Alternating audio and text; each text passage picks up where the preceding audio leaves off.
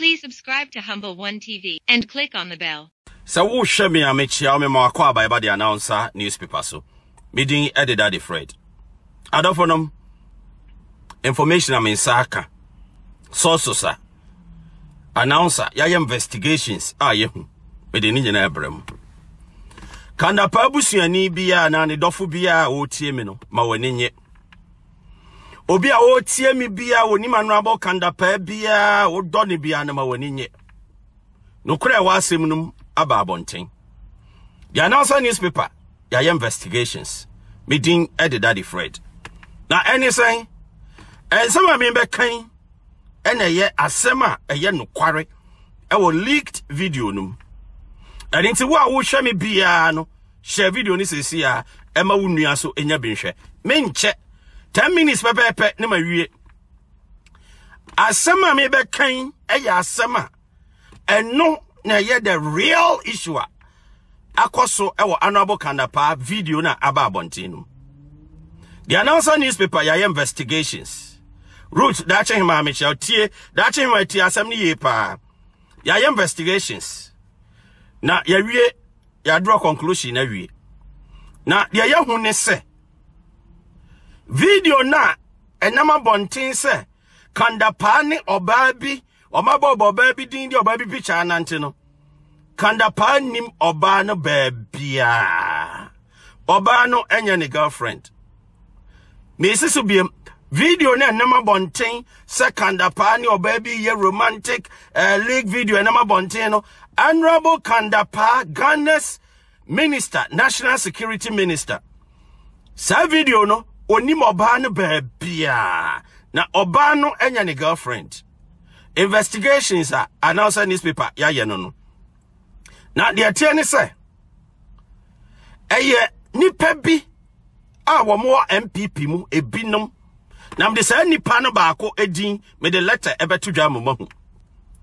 Eno moko a design sa plot no se wo mo di begu Dapaah ni mase se be ya obe resign ana obe free na konwa no so yeyi na die free na konwa no so adofonom ya wa rehu mere mu papa nipa tiri mo den nipa ya wudifo nipa bonifo wo wiase pa wonti bi kura da e wo wiase obana wo video num na ye boni din o kasa nyina no sa video no omo doctor video no trese omo keka niema bomu ena omo de sa video ne ba abonten na unim asem wei enye na abawo 8 months ago ena omo de ba na na ma abonten ma nipa hu ye me sisu biem sa video no 8 months ago ena empanifo ni discover ye ama o maka ho asem o matena ho aka ho asem no kura bi ewom bia no adade awie ena obi so asabe leak video no na nipa na o hyase a bone adura ni nipaduam anu nti ope Dapaah konwa no anu nti ni abede dendenden no o ya NPP ni din letter a ye frɛ no N ene dikan capital letters ikuta din ni nyina emrepa me de ni nyina beto dwa amma hu edin no capital letter me sisu biem ni din no N ene dikan N say ena edikan onu na hyehye ase ebo sa pono se omumu Honorable Dapaah ni mase hwe nipa boni sem sei ebudi sem sei hwareho a wama na busuafo akom hwamani huna wamani nuanom akom hwamani huna wamani yede na akom hwaniema nipa akom nipa boni semwe na waye atia u colleague nipa oni ni nyina wo NPP na konwa wote so no ehwo yenti sa boni we na wo ye atia sa nipa no video no ba bontin 8 months ago oba no wo video no no enya Dapaah girlfriend na oni oba no ntena ase da e wo wiase eye blackmailing no ma design e no mo pese o mo digu na anim ase there's another newspaper investigations ayaye no eye authentic asem bia make bia no eye nukure trudo na areho se nipa dasani etimi yesa abone no se wo yakanda pa abusuani a hyase bose bohire na rejoice wo ye obi a wo kanda pa kurom na wate asem na wo wura ho a hyase bose rejoice kase daddy Fred say nipa boni fo bi na sum fidie e wakanda pa ho almost setting up a blackmail no video no omudi asisi ani akasa pepepe te se eye actual video wo hwa obeka se nipa no eye real thing na na ekoso nipa ti modern NPP adan NPP why adan what is that adan na mo hwema nipa dasani eye sa boni we tia ne yonko nipa a very sad situation. Say mo amote asem no na munnim no. Na mote asem no na munnim no. Say mo se manim agu ase. Millicent me da say thank you very much. Mo se mo amote asem no, se manim agu ase. Na munnim. Manim na agu ase no nipa down for na mope. Nipa wieye na mope. Say be ye nipa nim ba gu ase. Na mabot se no ene na mope se be ya nipa dasani na nimbe guase na mabose ene na mope se mo se manima guase mo anim na guase no tom anabo kanda pa ni mo ba ni ba bia woni oba ne kura ntwempena wiase da endi samuti a me daddy Fred me na meka I am saying say evidence kuta yen information yan kasa ya information investigations ensaka no e kire se nipa bonifo bi owo NPP mu awo no pe kanda pa position ni din enedikan en say enedikan ono ene yes ade no na Ghana empanifo titru empanifo samutie mi a investigations mama modin na munchichi omo nyina na mfa mu kogina asem dibia na mmara na wo my Ghana no ene omo ndi ni say de sitie montena se mopo boni infantini pasesa munim yawa anobo kanapa abusianfo ko mu hwe disgrace amodi abre kanapa hwe niema amodi abre ni sesei enye se asem no omudi kan enya information hu video no as at 8 months ago enkahwe 8 months ago and omudi discover video no and nipa daseni abomodi ahye video edi we atoaso di we atoaso de kasa we ahyem ebomodi di asem we ebe blackmail no ebe kunanim ase oso ye MPP ni wo party no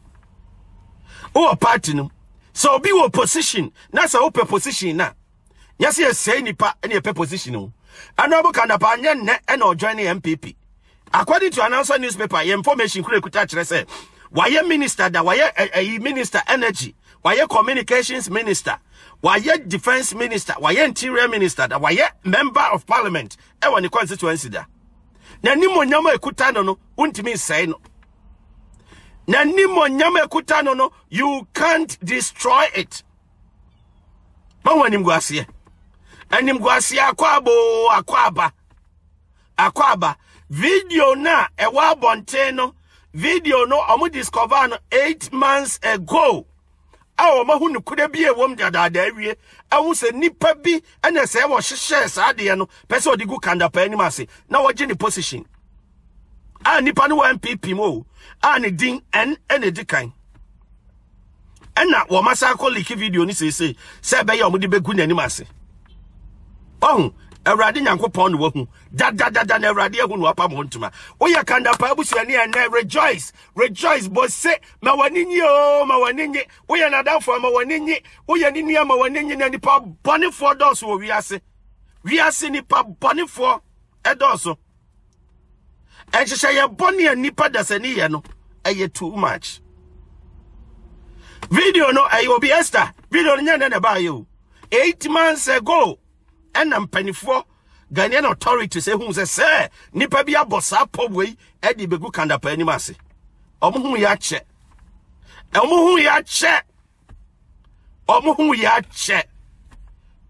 enti we no nipa ne de ba say ya begu nanim ase o The oliki yeno. Obiliki dia beguna animals. Obana wo video num na ye boni din Slay queen na de and Obana Dapaah nim ni bia enye is the lady is never Dapaah's girlfriend. Oni mobani bia Obani nya ni girlfriend. Ena mutimi gunni pa ni masese. Mo amutimi ko ke kan video bom. Somebody be say Dapaah. Ene matemoto. The announcer newspaper ya investigations. Now investigations na ya no. I'm speaking with authority. I'm speaking boldness. Echrem say. Investigations na ya no. Echrem say. Dapaah oni mobani bia.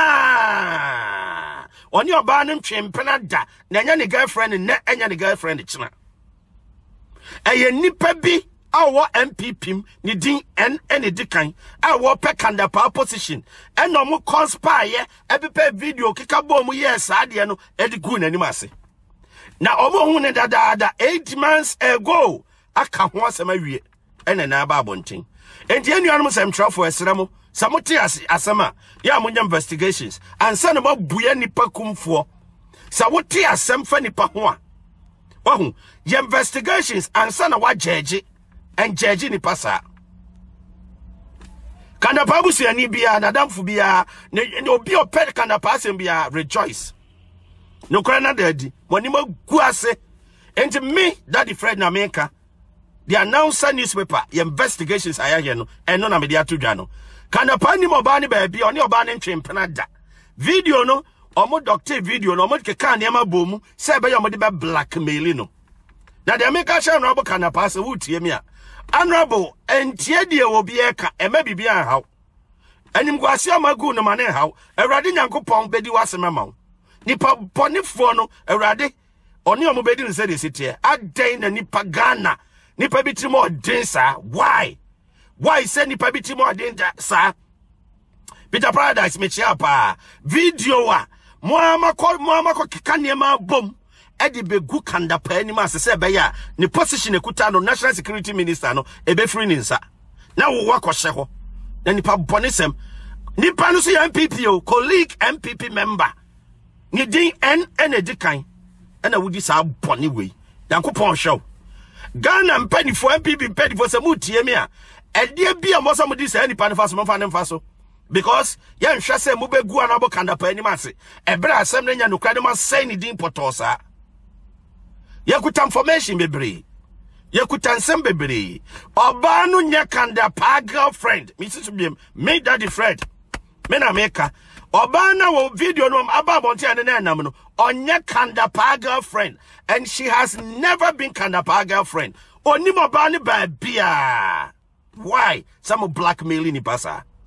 Adafo me de besia emre pam ye besa hia asem na me de betu dwa no 8 months kura na video ne ba bonte a empanifo hu video no se bi no ma plane pese mgu Dapaah ni ma se a o ma hwe video na hu sem nyina awie e na asa ba bonte sese no enim guase moto na ate no Dapaah busiafo mo ni kurom mo nim Dapaah nyina mo hire mo mama ne nye awrade adi asema mama awrade akam no kora mama awrade akam montimi ngu Dapaah ni ma se na ngu na ni ma se chena hu Obi anim so a reputable person and you can never discredit him. Moto na ati no. Me din the daddy Fred. Oma yin kwamra sante wa join ma men kan kire. Video na oba no. Video na na ma bonte se Dapaah girlfriend no. Oba no is never Dapaah's girlfriend. Oni ne ntwempena da e wo wiase. At the same time video no MPP panyini bi a wo pe Dapaah position ni din edikan ono ena yes adwuma no. Omokeka niema bomu se be yom begu Dapaah ni ma se video no mo discover no 8 months ago a o mahu de ekoso nyina anim guase Dapaah nkrofo nyina mo hire Dapaah na fofo nyina mo hire na dofo nyina mo hire wanim na guase no mo be blackmail obi innocent person because of position me de be say am the daddy Fred